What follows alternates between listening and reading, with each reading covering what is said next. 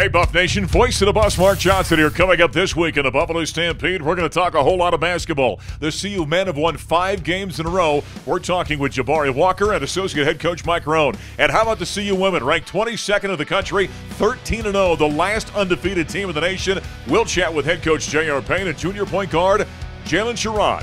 All this week on the Buffalo Stampede. Stanley's going to take it to the house. There is why he's one of the best linebackers in America. And there he goes! Touchdown! Right between the eyes from downtown. Attaboy Lolo. It's a winner for the Buffs.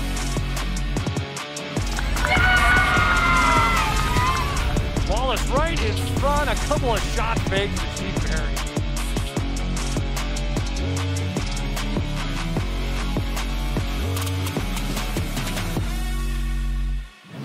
78-64, Tad Boyle with his 300th career coaching victory. You shout out Coach, 300 wins. I've been a part of, a bunch of them, but, I love you, Coach. Yeah, that's a big time. That's a big time.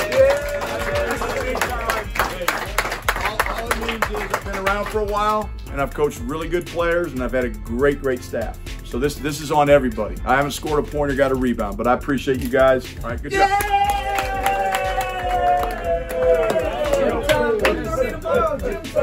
Here we go. Got it. Family on 3. 1, 2, 3. Family.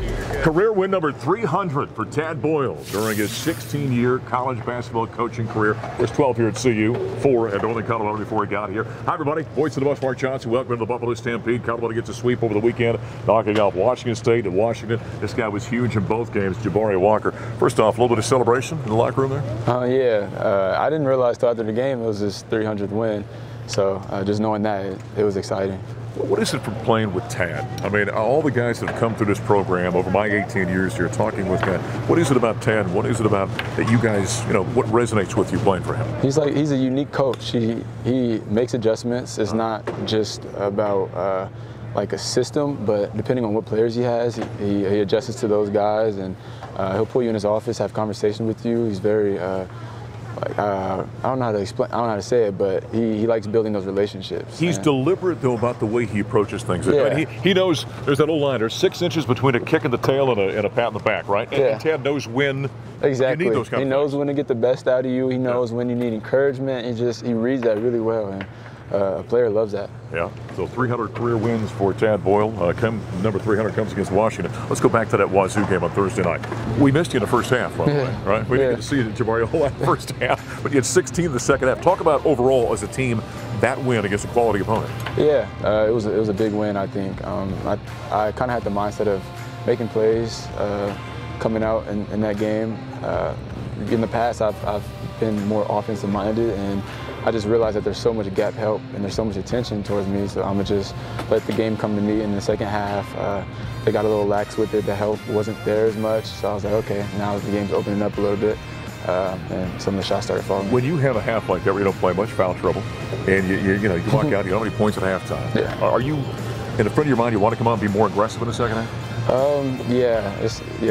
Truthfully, you do, but at the same time, you realize that you don't want to pick up another foul. You don't want to force anything, and it's tough. I don't like scoring everything in the second half. Teams are going to start to pick up on that, and I don't want to force things. So I just, whatever happens. Just want to get my team to win, and I was coaching from the sideline today, just encouraging everybody in the first half. So the Buffaloes get a nice win on Thursday night over Washington State. Afterward, we heard from head coach Tad Boyle. Gilda's dribble now, leaps and lobs on the right block. Taken by Evans, squares up, pulls up to 15, yes. Well, good win. Wasn't the prettiest performance by us, especially in the first half, but this team continues to find ways to win games, late in tough situations. Really proud of the way they played as a group. And 17 assists tonight is a really good number for us. So that means we're playing together. The last 3 weeks where we haven't played games and we've had workouts and/or practices, we've gotten a lot of shots up. Our guys, I think it showed tonight. We made open shots when we had to, especially in the second half. We shot 64% from the field. Going into the game against Washington State, they're one of the best defensive teams in the country in terms of field goal percentage defense, and we shoot 51% against them. that's pretty good because they're a good defensive team. So I thought guys did a good job on that end of the ball. We turned it over a little bit too much, especially in that first half. We ended up with 17 turnovers. That's too many. But we figured out a way, and we guarded at the end when we had to, and it was a good win for the Buffs. Well, there was Tad Boyle up the Buffaloes knock off the Cougars of Washington State on Thursday, then on to Sunday as the Buffaloes then knock off Washington here at the CU Event Center. Impressive game. We're kind of a workman kind of game for you guys. You didn't play a lot of minutes in the first half. You got yourself a little bit of foul trouble. But boy, everybody was involved, weren't they? Yeah, definitely. I was just saying that we don't even realize how much depth we have because guys are still proving themselves and improving every day. It could be anybody's night. We have so many skilled players. Everybody can put the ball in the basket, and we just have so many tools, and I'm excited. How about your guy Tristan against the Huskies? 22 points, career high for him. He's really got a unique game. You guys are kind of a couple of twin towers out there for this program. I love you two young players, the way you guys, both highly skilled guys. Talk about what you appreciate about Tristan. Yeah, I love playing with him because he's so unselfish. Like, if you look at all his buckets today, it was timely. We needed those buckets. He didn't force anything, and he's better than me with that because I probably, if I was going like that, I probably would have forced a couple shots. Sure. And with everything falling for him, he just still continued to take the right shot. So I'm learning from him, and he's learning from me to even be more aggressive at times because I think there's times where he could even attack more. Jabari had 11 points and 13 rebounds in this ball game. Have you always been a good rebounder? What's the key to rebounding? I think it's like a feel for the game, really. It has a lot to do with IQ. Yeah. As the ball comes off the rim. Noticing where the guy shoots it, positioning yourself before he shoots it. Yeah, just paying attention to the little details. Great stuff out there. 7th double-double, by the way, this season for Jabari Walker as he and the Buffaloes get the victory over Washington and sweep the weekend series against the Washington Schools. Coming up next, we're going to talk with Associate Head Coach Mike Rohn here on the Stampede.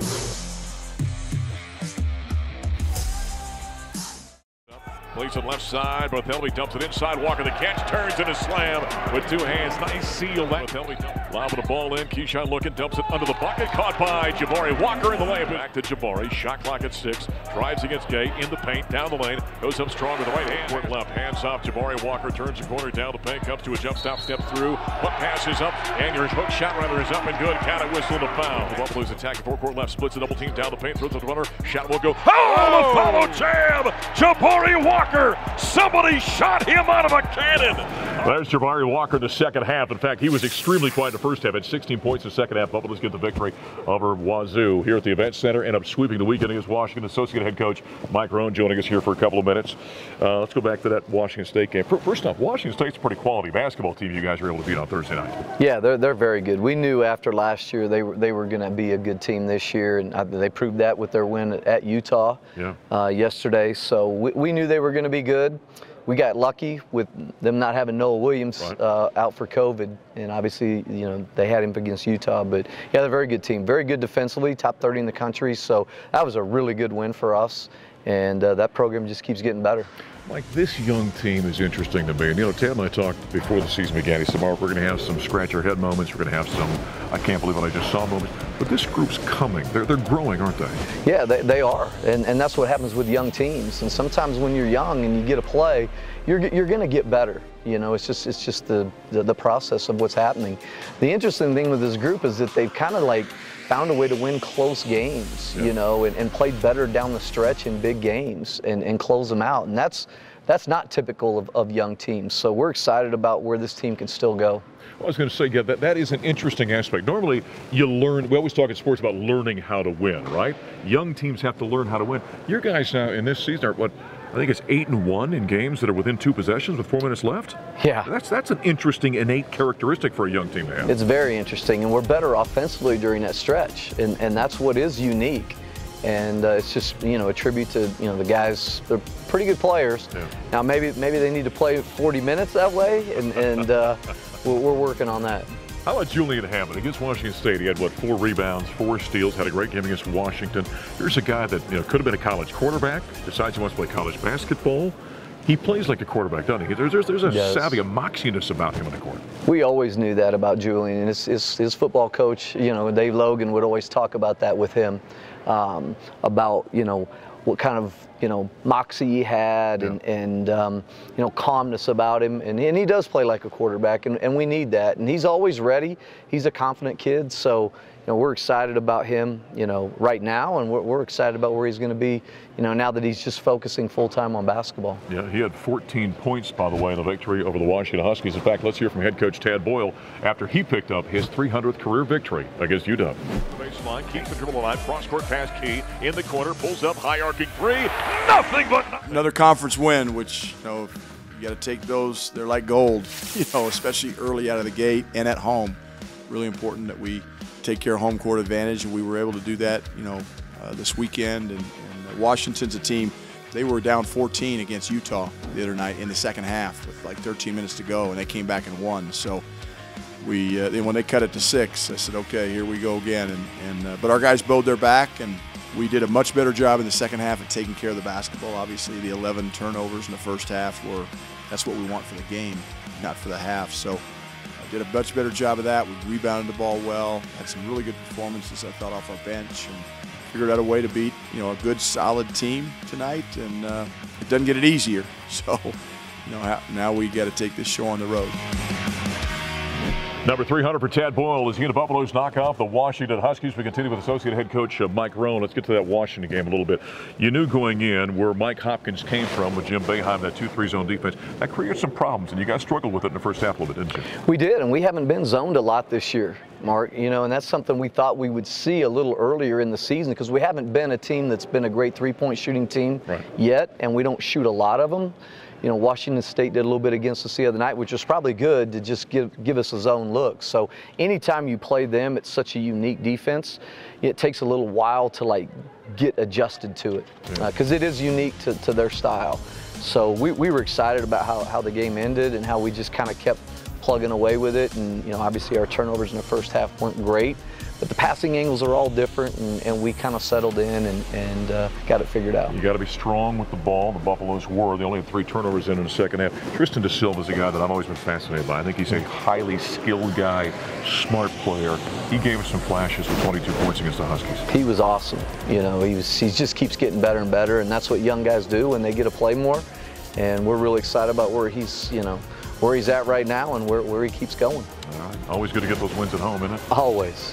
The Buffs get the sweep over the Washington Schools. 2 wins against Wazoo and Washington. Now they move on to take on number 8 Arizona on Thursday night. Coming up next, we're going to talk undefeated women's basketball with Jalen Sherrod, the point guard for the Buffaloes.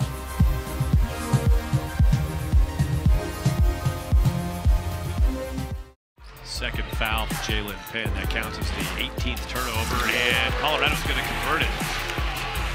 Towards overtime. Hollingshed, yes, for 3. An unblemished record for their first 13 games. Oh, like the old song says, the beat goes on for the CU women's basketball team, undefeated. There we see some highlights of the Buffs' victory over UCLA. Big hug there between Clay Miller and J.R. Payne back in the Stampede. Voice of the Buffs, Mark Johnson, Jalen Sherrod joining us. Wait till we talk about the game she had against UCLA. We will do that in just a moment here. All right, let's go back to that game on Friday versus USC. You guys are undefeated. You're playing great basketball. Want to take us through that ball game against the Trojans? The game was tough. That was our first Pac-12 game. And USC is a good opponent. They're really big inside. So we just had to stick to the game plan. We had to be aggressive. We had to trust in each other. And we had to be really disciplined on defense. And I think that's what won us the game. As time goes on and you keep racking up the victories, you're one of 2 undefeated teams in America right now. Does that increase pressure, or do you kind of embrace that, or how do you approach that? I wouldn't say it increases pressure, because we always talk about just being 1-0 that game. So, of course, we look at the record overall, but at the end of the day, we want to be 1-0 every night. So we were 1-0 on Friday, we're 1-0 again today, and that's just the mentality we've always taken. And it really doesn't matter about the record, because at the end of the day, we have to depend on each other, and no matter win, lose, or draw, it's just about us at the end of the day. I've had a chance to broadcast a few of the women's games this year. When I watch you and other games I've watched as well, I see a maturation process happen. You're really growing as a player. How do you feel you're different now this year? I think the biggest thing is just focusing in on what I can do to help the team and just doing my role. I think last year after I had surgery and I was sitting out, I mean, of course that process sucked, but at the same time, I think that gave me a lot of opportunity to actually just grow up and learn the game. And so I think that process really was a blessing in disguise for me because it allowed me to just build my IQ while I was sitting out supporting my teammates. You know, it's funny she says that. In sports, we always talk about, well, they can take mental reps, and I always wonder if that's real. So you're saying there's great value in that. Yeah, I mean, I was sitting down a lot of times right next to Coach Jay, looking at plays and calling plays and seeing why she would call certain plays, so I think it really helped. You going to get into coaching someday? I hope so. Well, there you go. It was an internship for you. After the USC game, we heard from head coach J.R. Payne. Jalen Sherrod finds a shooter in the corner. Got it. Frida Foreman does. You know what? I wasn't real sure what tonight's game was going to look like, you know, because both teams have not played in a while. You know, this is the longest break we've had in between games, I think, since 1979. You know, and so that's a very long time, but I am unbelievably proud of my ball club. We were tough, we were resilient, we pushed through. You know, I think every team in the country is facing some level of adversity at this point of the year. But I knew that our response would be tough, you know, and gritty, and very excited, you know, to start Pac-12 with a win against a good USC team, and just really proud of who we are. Not even necessarily what we did. I'm proud of who we are as a ball club, and excited to go 1-0 today. Well, that was head coach J.R. Payne after the Buffaloes improved to 12-0 in the season as they knocked off USC. Then on Sunday, in a doubleheader with the men's team, they had an early game against UCLA. Pretty competitive ball game. Take us into the third quarter. You guys really kind of separated from the Bruins late in that third quarter, didn't you? Yeah, I think it was just sticking to the game plan. Like, we knew UCLA was a tough team. We knew they had a lot of time off, so the game was, they were fresh, honestly. And we had just played on Friday, and they didn't end up playing Utah, so we just knew we had to do what we had to do. And I think this game really came down to just sticking to the game plan, because it was tough the whole game. As you all saw, it was very tough, but we just stuck to the game plan, and that's what got us the win. Jay had 25 points, by the way, career high in his victory. During that stretch in the third quarter, Frida Foreman had a big three. That kind of tilted things, didn't it? Yeah, I mean, anytime Frida gets a three, I think it just lights up the whole gym. Like, it just brings the electricity to the game, and I think for her to be finding her shot, because she struggled in the beginning of the year, but her resiliency to keep working at it and to keep going for it, I think that just motivates the rest of the team to see how she's pulling herself out of that slump. How about your 25? Did you know before the ball game that you were going to have a nice night? I mean, you always hope for a nice night, but I think I just kind of kept my foot on the gas and just kept going at them, and it was working, so I didn't see a reason to stop. Been a while since the Buffaloes have beaten the Bruins, by the way, so big win, 13-0. All right, now things get kind of serious, don't they? You got Callan Stanford coming in. You know what that means. But it's right here at home. Big week for you guys. Yeah, I mean, I think Stanford weekend excites everybody. You know, it sucked last year. We didn't have fans here when we actually beat them, and they were the #1 team in the country. So I think that's kind of like, even though we beat them, having fans here and beating them would be so much sweeter. And I think, to me, it's a really special game because that was my last game before I went out with surgery. So it's just always electric weekend. Here's your point guard for the undefeated, by the way, 13-0 CU women's basketball team. Jalen Sherrod coming up next to Stampede. We're talking with our head coach, J.R. Payne.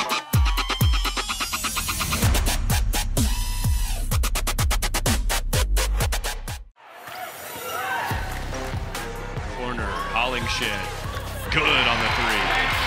That's a long break, and a lot of players dealing with returning from issues. Sherrod played their first 8 games, won 5 of those 8, and then had 7 in a row, either canceled or postponed. Jalen Sherrod, 3 right in this basketball game. Foreman, quick release, yep.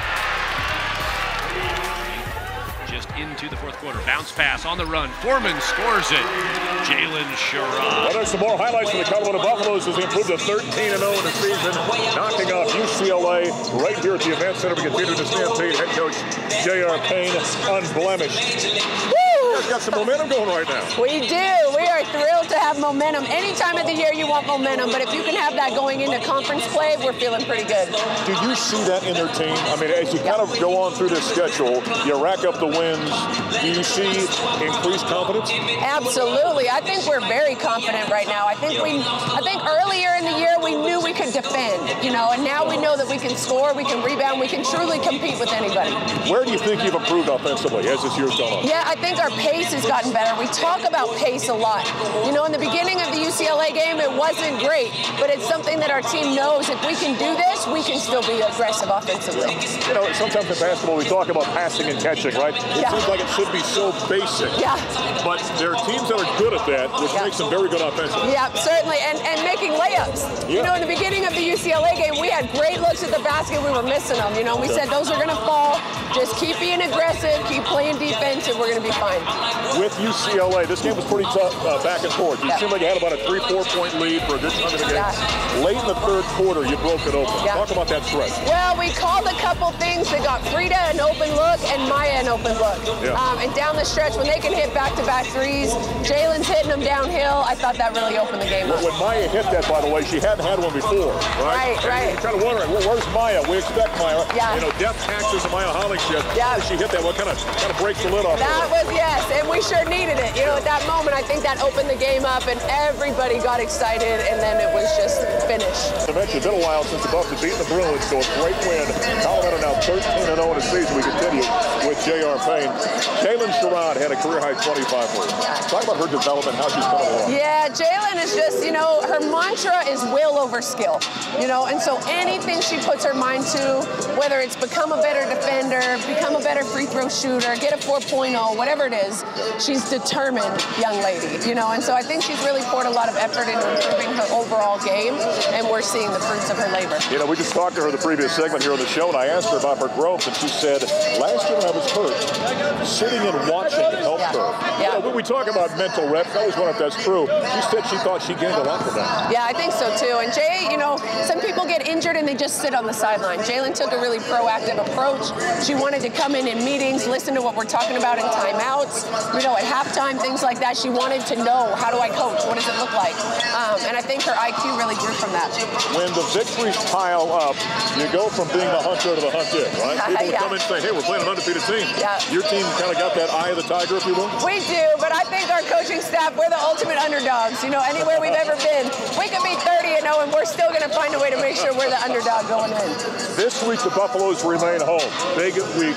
You've got 2 games in the Pac-12. Cal and Stanford coming in. You know what that means in this league. Yeah, oh yeah, every game is tough. You know, I think it's Stanford Friday night. They're number 2 in the country. They're always good. They have a lot of veterans back. You know, they should have the target on their back, but it should be a really great matchup. Your team, though, I'd imagine they enjoy that challenge. I mean, obviously, you beat them here last year, right? So they know what that's all about. Yeah, they know it's possible, certainly. But yeah, we love a good challenge, and we love to play in the Pac-12. Love it. Hey, she's the head coach of the undefeated Colorado Buffaloes, J.R. Payne, doing a phenomenal job right now. As we put a wrap this week on the Buffalo Stampede, I'm voice of the Buffs, Mark Johnson. We'll talk to you next time.